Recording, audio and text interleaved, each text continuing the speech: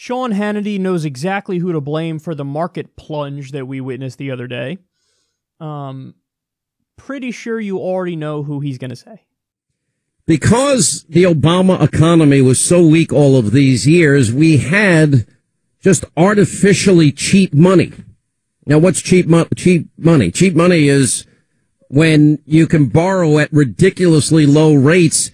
The era of cheap money at some point has to come to an end. And the government is the Fed has artificially kept the price of money down and the price of borrowing down. And now that's going to come to an end. And in many ways, it represents, Ashley Webster is the name. In many ways, it's a sign of the strength of the economy more than anything else. So I think the underpinnings of the economy are so strong now that the adjustment is coming, because I think a lot of people understand that cheap money is no longer going to be available, but there will be more money available, ironically, for investments and so on and so forth. Is there anybody in the world who thinks he knows what he's talking about?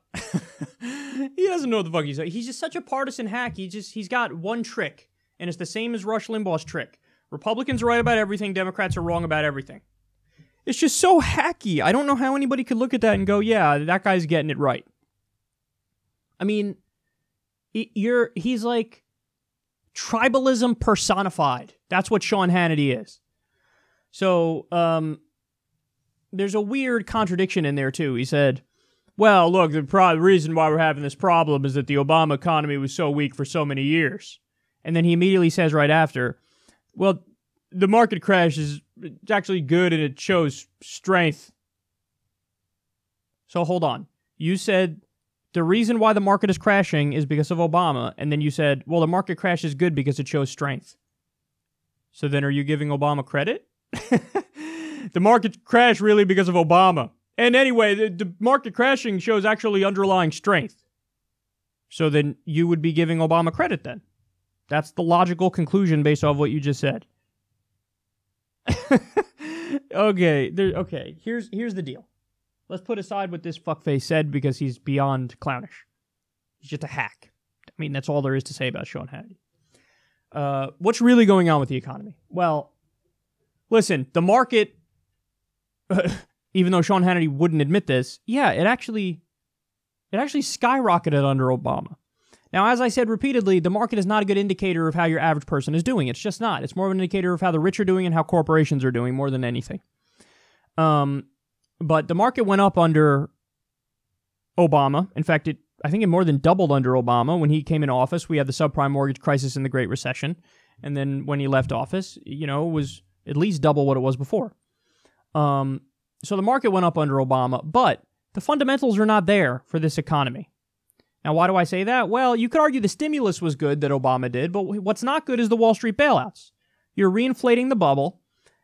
They did the Dodd-Frank rules to regulate Wall Street, but here's the problem with that. They're not nearly strong enough, and there's so many loopholes that Wall Street basically went back to doing exactly what they were doing before. So you had a little bit, basically, I would describe it as a Band-Aid with some ointment on it being put over a gaping, gangrenous wound. That's Obama and his job with the economy and his regulations of Wall Street.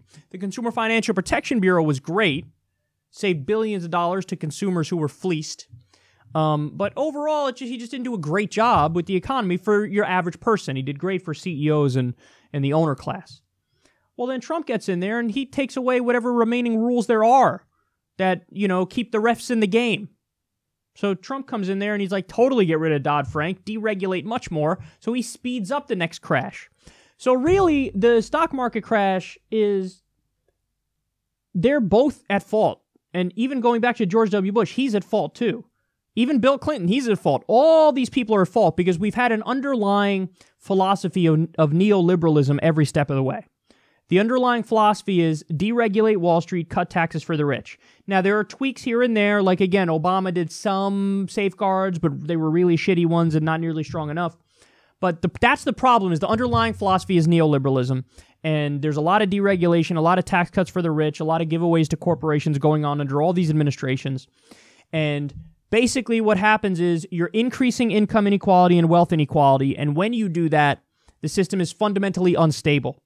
And so you have, for example, over $1 trillion in student loan debt, over $1 trillion in credit card debt. You have wages that are stagnant since the 1980s. And when that's the way the system's going, that all the wealth and income is going to the top 1% and everybody else is struggling, of course there's going to be a massive crash.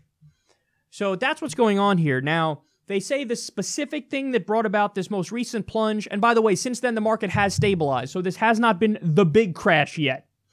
But they say the specific thing that brought this about was fear of interest rates going up,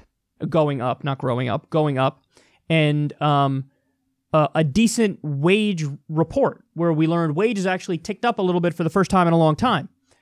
And what happened was the owner class went, oh shit, we don't want high wages for workers, and then there was a drop in the market. Which kind of, almost highlights the problem with this market-based economy and the way it works right now. Is like, oh shit, it's bad news if workers get a little bit of a raise? That's crazy. So that's what's really going on with the economy. That's the Cliff Notes version of it. Sean Hannity is a hack who's trying to find a way to... Obama! It's got to be Obama's fault.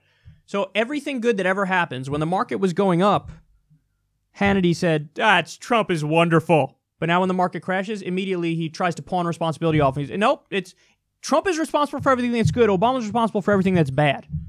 Again, I don't know how anybody can listen to a guy like Sean Hannity and take him seriously.